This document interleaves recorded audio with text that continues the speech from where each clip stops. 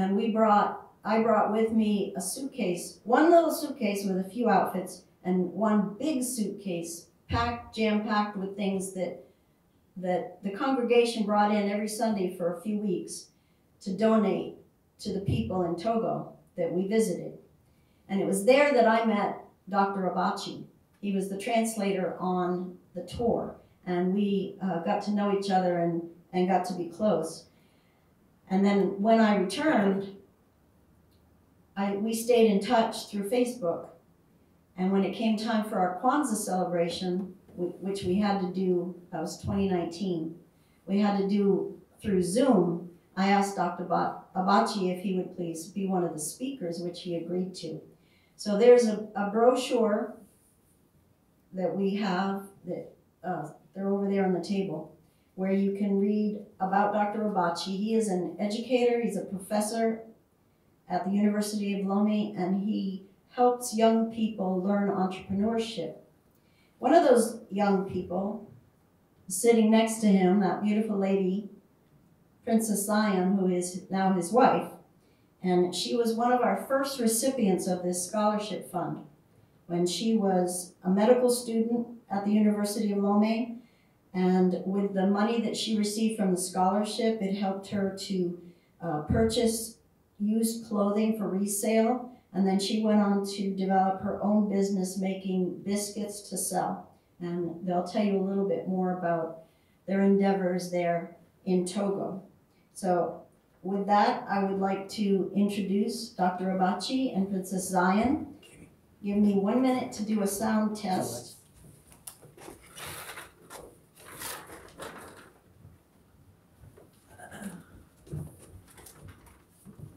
Can you get that? Get that and unmute. Can we have a sound check? Oops. Okay, I can hear you. You can hear us? Yes, I can hear you. We can hear you now. So, welcome, Dr. Abachi and Princess Zion. Thank you, darling, and thank you to the whole Lady Church.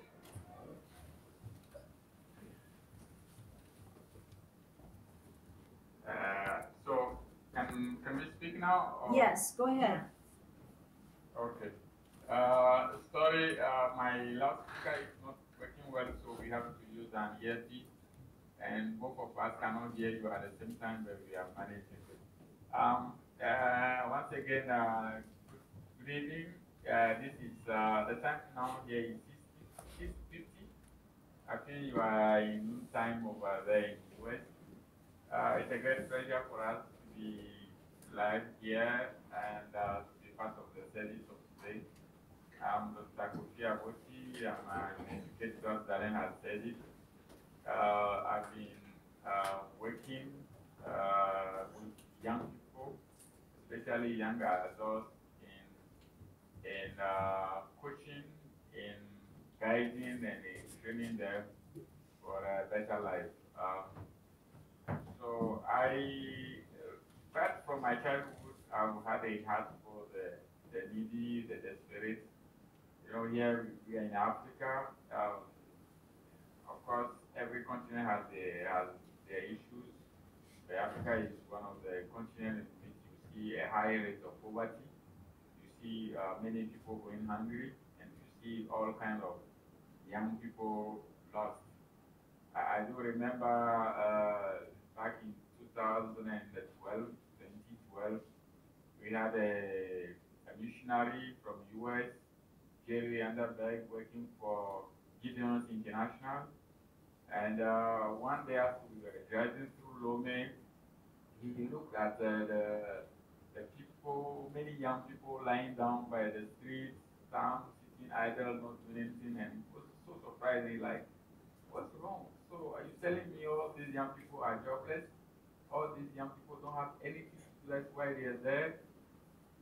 It was difficult for me to explain to him that yes, these young people are jobless, many of them don't know what to do, and that's why they are like that. I grew up in a very difficult situation. My father was polygamous person, so he at the time couldn't take care of his children because of jealousy from the different co-spouses. So he had to abandon everyone and let every woman take care for their own children. So although I had a father, I was raised as I was raised by a single mom because it was not a couple, it was not a family as such. It was me and mom, and she had six of us. Difficult for her to raise all of us, take care of us at the same time, and this was very challenging for me to study and get to the doctorate. Is just a pure grace. It's a miracle. I would say miracle because it's not normal for someone like her, a farmer, farming with rudimentary tools. Our farming, especially the one mom is doing, is not mechanized. It's not 100% traditional, like if you were in the 17th century or 18th century. No machines. So seeing poverty with my eyes, experiencing poverty, growing up in poor situation where at times you go hungry all day, or you can just take one meal a day. So this developed in me a heart for the needy, a heart for the poor. That's why I've been always waiting for that. Now, in my church, at the time, I was in the Assemblies of God Church back then. It was very, I realized that most of us do not understand the Great Commission. Many people just come to church, and many church leaders just wait for people to come, commanded to come, so that we preach to them for them to have their souls saved. But then we forget that out there, there are many people who need to be saved. And they won't be saved just by us going to them and telling them Jesus loves you. Where they are going hungry, where they are jobless, where they're dying under some heavy burden. The mission sometimes or at times must be us attending to their needs and then allowing them to discover the love of Christ through us. Many people do not understand that, and it's a sad reality. So I took it upon myself. I will go sometimes to visit some members of the church at home, encouraging them. Some who felt even abandoned by the church. Here in Africa, many people take the church as a savior, as the law himself. Like when they go to church, they're expecting the church to attend to their needs, to help them, and it's not easy because so many people are flocking into the church, and it's not easy for churches to get organized and support them. So I took it upon myself to at least visit some of them, those who are desperate, those who are losing hope, to encourage them to use the hope. Some of them are sick and just need someone to encourage them for them to receive hope and to be strong and face those difficult times that many people are not ready. So I will do those things at times. And until I thank God when I met Darlene during the compassion trip they had here in Togo. I've been working with compassion for more than 10 years now. When compassion started in Togo, I was one of the first people to join in 2011. We used to go visit children, bring the sponsors who come to visit to the children. So that also helped me to get close to the children and see their needs. So, Darlene, we discussed a lot about what we can do, and also we discussed about children, about the situation and religion and all this.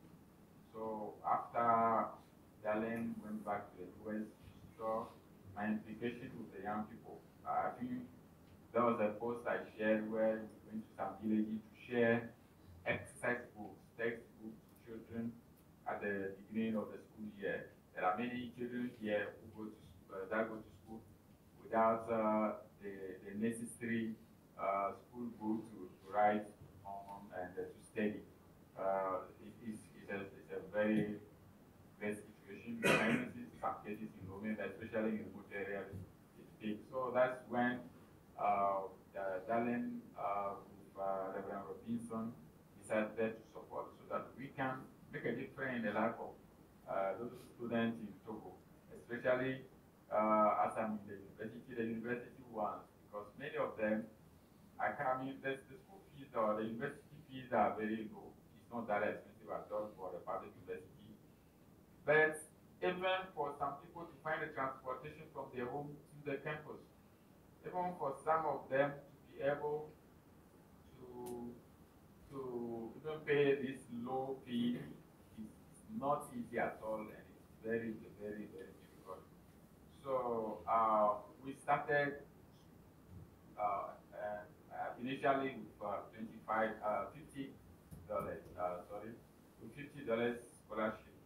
And one of the first people I thought of was my current wife, Princess Zion. She was just one of my friends. We are very friendly.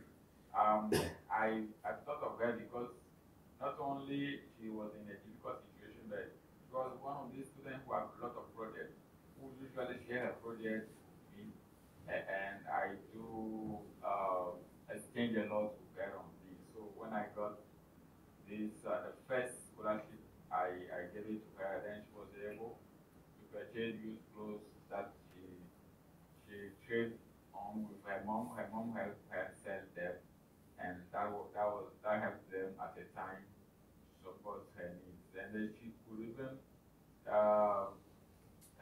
use the proceeds to invest in her second business, what was a business biscuit making factory or business that she developed herself at home by studying YouTube tutorials on how to make business, all this. She was able to make good business, good biscuit until COVID-19 broke, and after COVID-19, the Ukrainian war and the price of the wheat flour has skyrocketed here in Togo, and she was obliged to leave or to abandon the business for the time to pause it, because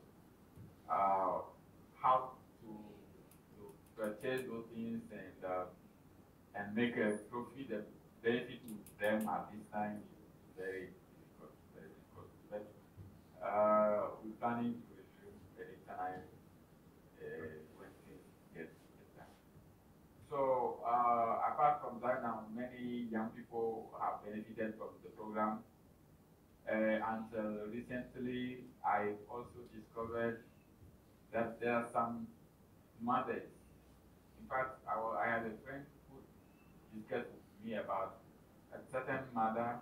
The child is very brilliant, but she's obliged to let the child stay home because her means are so limited and she cannot continue supporting her child. Her child was going to senior high school, so it was terrible. And she said she used to help them, but now it's too much for her. Also, she can't continue. And then I have to discuss with Darlene, and we were able to support her with a funding that is subsequent enough, that's good enough to help her invest in her business so that she can continue supporting this child. And she was so glad and blessed the Lord for this blessing, this unexpected blessing that came to her. And also, after her, the Lord also brought to my mind this woman I used to support. Her name is Noeli Akakoli. She is a mother of five, I think, yeah, 5 children. Difficult for her to support them. I remember quite in the past, there was a time when some of the students, some of her children did not complete the year because she was not able to pay all the school fees, and the school director or the principal would not allow the children to take take their exam. So, but at the time, COVID and my means went down, I couldn't continue supporting her anymore. But then I suggested her to, I have to select her and offer her the scholarship. She was so glad before her business was totally down. She showed me pictures of her stand where she used to expose her products. It was almost empty. So when she got a fund, she just rushed to market, purchased more products to sell, and she was so happy and blessed the Lord for the donors and all the people that got involved in it. So currently, even today, I wanted to share with you the story of our last recipient, but he couldn't send the story on time, so I can't share it with you now. But I'll send it to Darlene so that she can share it with all the church and this young man is in the university, a private university, of course, being sent by a man of God who accepted to help. But when you hear the story of this young man, what he's going through, it's just a sign or just a way for the Lord to tell us that yes, the farm is very big, the work is ahead of us, very big. There are so many people who need support and for whom any job or any little amount we give will mean the Lord helping and stretching strength to them, and they will feel so blessed. So I think I will stop here and give the floor to my dear wife for her to share her story. But before I give her the floor, I would like also to come to the issue of this family we've been supporting for about a year and a half now, or a year, I think, yes, a year. That's the Justine Aguibo's family. They lost their mother when the mother had just when she gave birth to her last born, she passed away. And there are four of them, four young girls she left behind. The mother was a single mother. She was not living with her husband. Her husband even ran away. And these children, these young, beautiful daughters, found themselves helpless with little support from family and some people, but not enough for them to pay for their school fees, to support their daily needs. And she came to me at the time because she heard about my actions, my activities, especially after we organized a conference for young entrepreneurs. She came to me and we talked, and then I suggested her case to Darlene, and I explained that this young lady, we can't just give her a scholarship and abandon her, like say, okay, go start something and do, because she has three other mouths to feed, and two of them, including herself, are still going to school. So how can she start a business now that will support all of them at the same time? That will be impossible. So we need to support them with a monthly scholarship, monthly support for her to continue invest in her business, but also to be able to support their daily needs. And we've been helping them with $100 every month, and I can tell you this is making a big difference in her life. In December, before Christmas, she asked to get. We had I usually visit them to see how they're going, and she explained to me she needed to purchase more food for Christmas so that she can sell more and make some money for their expenses for the business also to grow. So I have to give her 2 scholarships in December, which helped her purchase more food that she's trading on in her shop. I visited them in this January, I think 2 weeks ago, and they are doing quite well. They are forever grateful, and she just repeating. You can imagine how their life would be now without this fund we've been giving them and to support them. So once again, thank you. And the law says the mission is vast, or the farm is very large, that we should pray the Lord to send more harvesters to the farm, more workers to the farm. Yes, the farm needs more hands. As I venture into this, I realized that doing this, money is not only the only way we do it, but also even if you have you want to do it with your goodwill, you want to just go venture and support people without money also it's not easy, because I've been doing it without much support, and you won't feel very useful to these people. And now that we are adding money to the effort we are doing, it's making a lot of difference in the life of these people. Yes, but we need to also pray the Lord again to give us more hands, to make more hearts available to support and to help people discover the love of God, feel love, so that they can give their hearts more to the Lord and to be blessed more. Thank you so much. Now let me give the floor to my wife for 3 or 5 minutes to share her story with you. Thank you.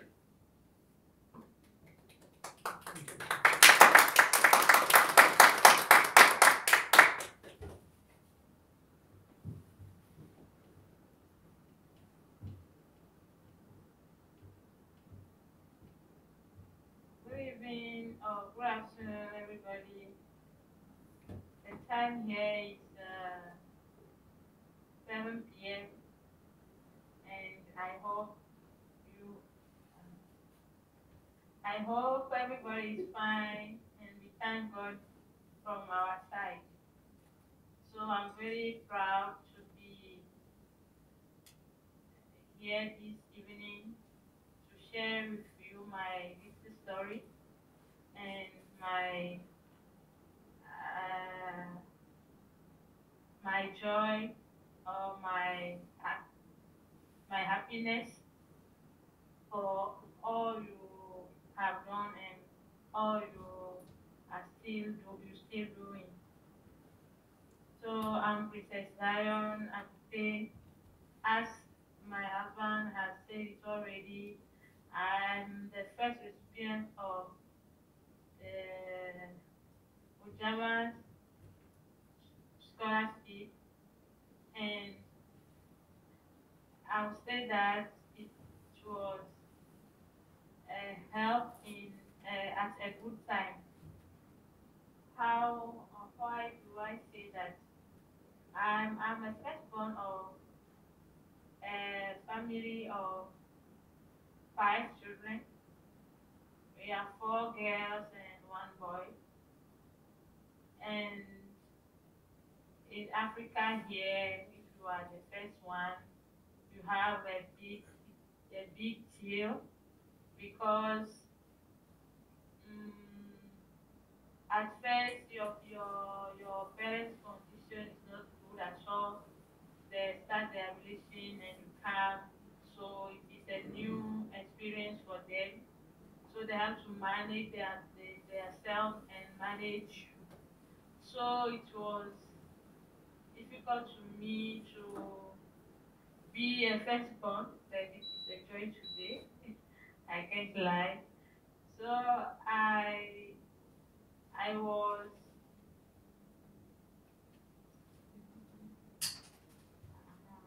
I was a witness of my parents' situation, what they went through, especially my mother, because she is very a fighting woman. So when I was at primary school, like class 5 or class 4, like that. I used to sell goods with my mom, tomatoes, okra, and things like that. So when I came back from school at 5 p.m., I I took goods and I went out to sell. So if I sell all I brought out, I was very happy. So I can say when I was very, very young or a little girl, I know how to sell things or manage little business because for my feeding fee, mom used to buy me uh,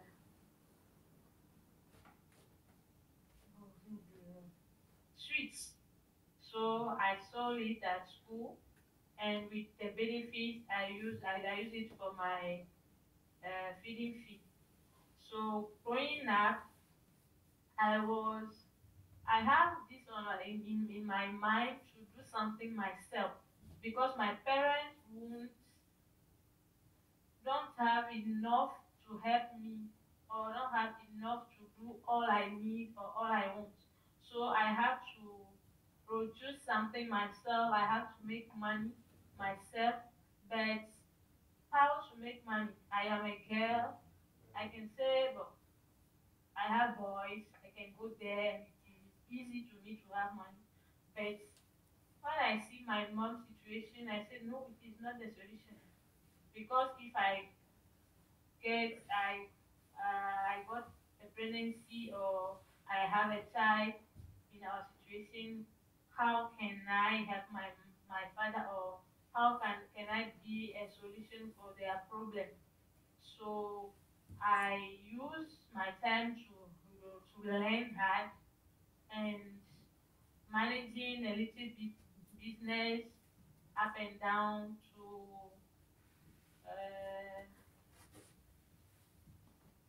take care of myself. So when I left my father for Lumi because my parents are at Abu. It is a village, so we don't have university there. I came to Lumi and I was with my uncle, my mother's brother. So there it is there I see that fathers or parents can do more than what my parents were doing to me. My uncle was very uh, supportive to me. So with what he was giving me, he never allowed his children to sell or make business apart from their school. But me, I say, what my uncle don't want me to do something, so I have to make economy I have to save money because I know that I won't stay there uh, for all my for all my education or my study. So 2 years after I left my uncle because of family problem and some situation, and I went to hostel at the university. So there I started my business with my little economy. I started doing chips and I sold it at school. So at the university they call me chip seller, something like that. It is how my classmates or my colleague used to call me.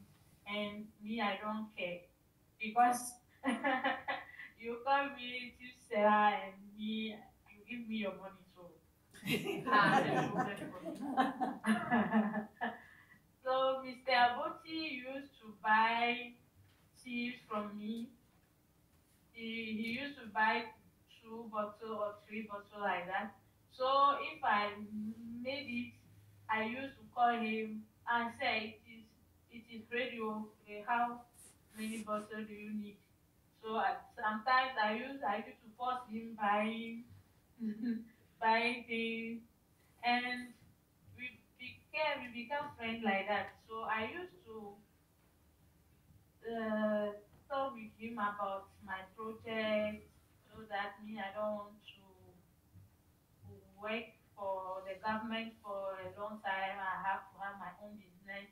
So we used to talk more about much about my business.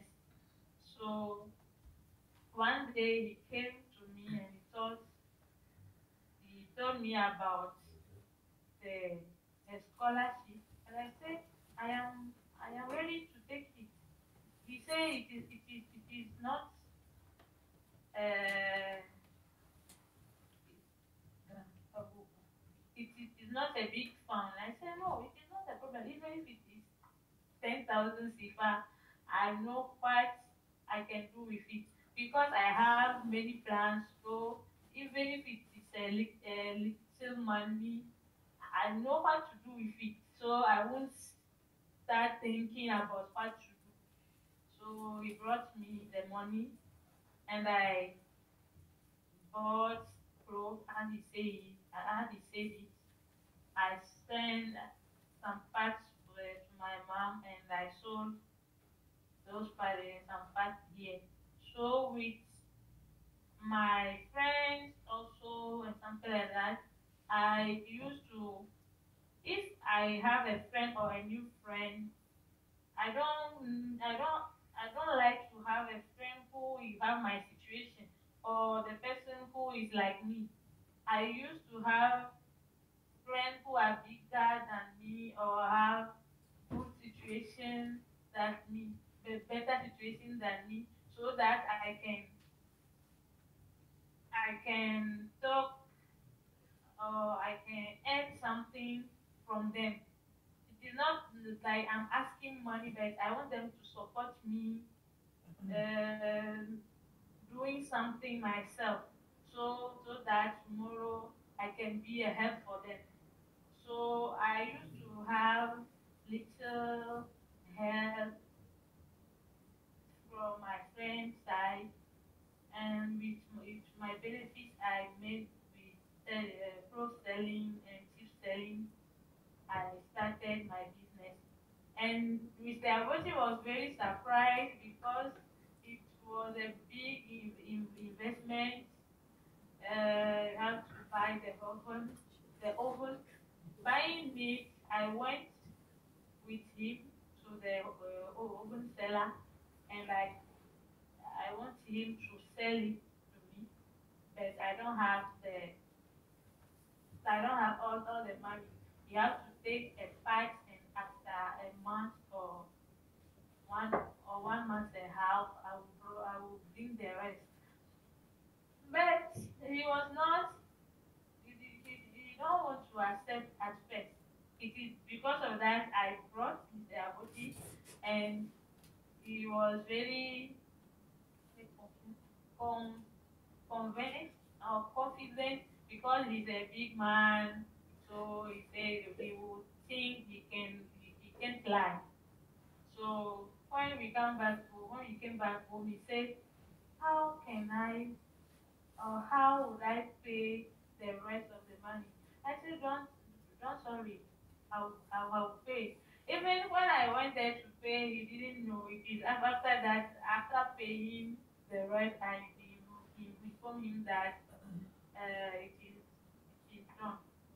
So I started the business. It was going well until COVID. So when I see that, I say I can't continue using myself like that because it is not bringing me any benefit because of the inflation. So I have to stop or make a pause, but it is not an end. I will I will definitely restart it soon, and I hope God will help me or will help us. So I'm very happy and I thank you for listening, and I hope God will open doors and keep blessing you so that you can help us and still helping us, and more than that. Thank you.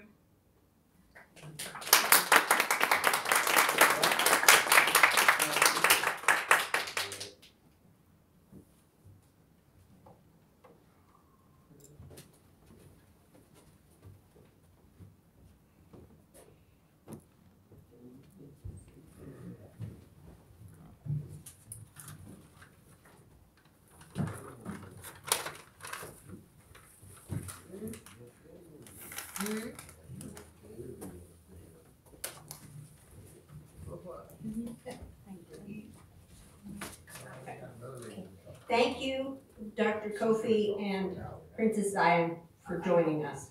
No, I'm gone.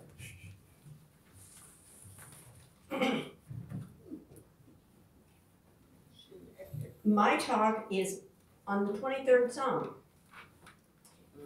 In November, I read a devotional in Our Daily Bread that made me look at the 23rd Psalm different, especially 23rd 6. Surely goodness and mercy shall follow me all the days of my life. Follow is a passive word, casual. Jesus was not and is not passive or casual. He is peaceful, yes, but not passive. The rest of the 23rd Psalm has action. He makes me lie down in green pastures. He leads me beside the still waters. He restores my soul. He leads me down the right path. He protects me from my enemy, the devil, and other humans that want to hurt me. He feeds me with his word. Since I have started writing this piece, this psalm has come up in devotionals 4 more times. Obviously, that means I'm supposed to look deeper into this particular psalm. Let's see. I have found the original Hebrew word that David used was radaf, which is a much more active word. It means pursue or chase. Jesus wants me to make us sure that his mercy and goodness will be in our lives as his Father's children and his brothers and sisters, to give us strength and courage for each day. Jesus is not casual about this desire. He was never casual in his teachings or choosing his disciples or doing his Father's work. Jesus gave up everything for us, sinners all. So he is going to pursue us with all the goodness and mercy we can stand, if we are willing to accept it, with a passion that we may not understand because he loves us so much. When I was saying this 23rd Psalm, I am talking to Jesus, but I came to realize I should be talking to God, because David was writing and singing to God. Jesus was not yet born when he was writing. Everything I said about Jesus is even more true about God. Now when I recite the 23rd Psalm, I realize that I am reaching out to God just as when I say the Lord's Prayer. It is important for us to realize that the more we reach out to God and Jesus, the more they will reach out to us to guide us, and they will pursue us when we go astray. Now, I read also from another book written by Elmer L. Towns, to think of goodness and mercy as God's sheepdogs, making sure I stay in the flock by nipping at my heels. God's goodness gives me wonderful things to keep me in the flock, and God's mercy is overlooking my failures. These sheepdog will be with me for the rest of my life, just as the shepherd will always guide me. So I no longer use the word follow when I say the psalm. I say pursue, because it makes me realize how valuable I am to God. Thank you very much.